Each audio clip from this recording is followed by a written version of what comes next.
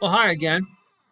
We looked at what a document-based question is. We looked at the fact that you cite documents as evidence, and we talked about what a good document-based question essay looks like. So we're going to have a quiz on this at the end, so I hope you were paying attention. Now, our purpose now is we're going to look at the document-based question that will be the project for this week. So we're not looking at World War I, we're looking at bubonic plague. Now, I'm going to scan it with you real quickly, and then I want to just read, there's a really general historical context.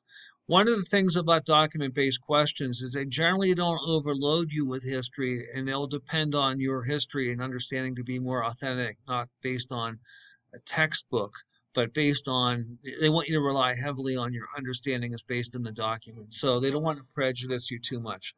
But the context is important. Now, there are 9 documents in this document-based question. I think for some of you folks, we might eliminate a couple of them. But our purpose today, right here, is just to look at the introduction and just kind of quickly scan the documents so that when we come to Tuesday, on Tuesday, we'll do our document analysis and begin to prepare cases for ourselves here. Okay. Who needs bells? Okay, here we go. There's the introduction. I'll read that in a minute. There is a map there. Bubonic spreads through Europe. And a nice thing about having your iPad, you could blow this thing up if you'd like. You could see these represents plague-stricken towns and sites. These are basically the progress of the plague. This line, for example, right here, represents how far the plague has gotten from the east on June 1347. Down here, too. This line represents June 1848. By the end of 1848, this is as far as the line of the plague. It had gotten into England by the end of December. Now this line represents, it's hard to read that one.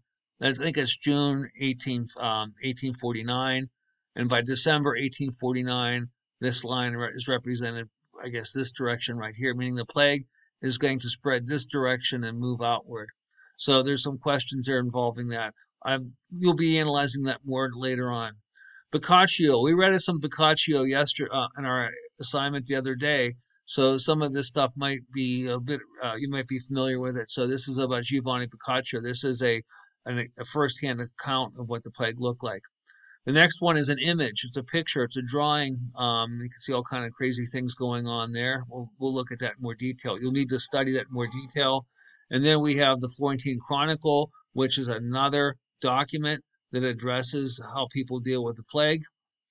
5 and 6 are image. One's a nursery rhyme right here. Another one is an image from a couple of images from the plague. And notice that they put questions in here too. So that's what we'll end up doing on Tuesdays, answering those questions to really analyze those documents. 7 is a primary source. It's called The Cremation of Jews in Strasbourg, Germany on St. Valentine's Day, February 1849. Document 8 is how many people died from the plague.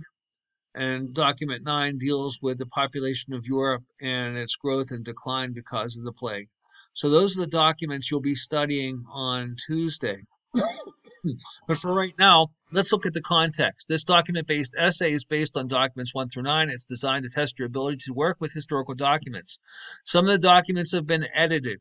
As you analyze the documents, take into account both the source of each document and any point of view that might be present in the document. And the questions will help you do that. Okay, historical context. The bubonic plague, or Black Death, came out of eastern Mediterranean along shipping routes, reaching Italy in the spring of 1848. By the time the epidemic was abating or declining in 1351, between 25 and 50% of Europe's population had died. The epidemic is believed to have started in China and made its way west across Asia to the Black Sea. One theory is it entered Europe when a group of Tartars or Mongols used catapults to hurl the dead bodies of infected soldiers over the wall of a Genoan trading outpost that was under siege.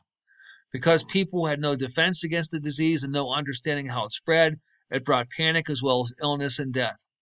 Lepers as well as Jews and other ethnic and religious minorities were accused of spreading the plague, and thousands of people were executed. We now know that the disease was spread by infected fleas that were attaching themselves to rats and humans. The most striking symptom of the plague was a dark swelling or buboes, or the lump in the glands on the victim's neck, armpits, and groin. They ranged from the size of an egg to an apple. Once the swelling appeared, an infected person was usually dead within a week. Another, even more virulent form attacked the respiratory system and was spread by the breathing of exhaled air of a victim. Once a person was infected, their life expectancy was 1 or 2 days. One of the most striking descriptions of the plague is the introduction to the Decameron, the book that was written by Giovanni Boccaccio in Florence. It tells the story of 7 men and 3 women who flee to a villa outside the city where they are able to survive. Okay, so now using the information from the documents and your knowledge of global history, you need to answer the questions following each document. And then when you basically look at all these documents, the next point will be to look at the essay. Okay, so that's all we got right now. So right now you take the quiz so you can demonstrate you understand what a document-based question is, how it operates, and then what the bubonic plague is about generally. And then tomorrow we'll open the documents and we'll start doing the tasks of analyzing, preparing ourselves for the essay. Okay, that's about all I got to say about that.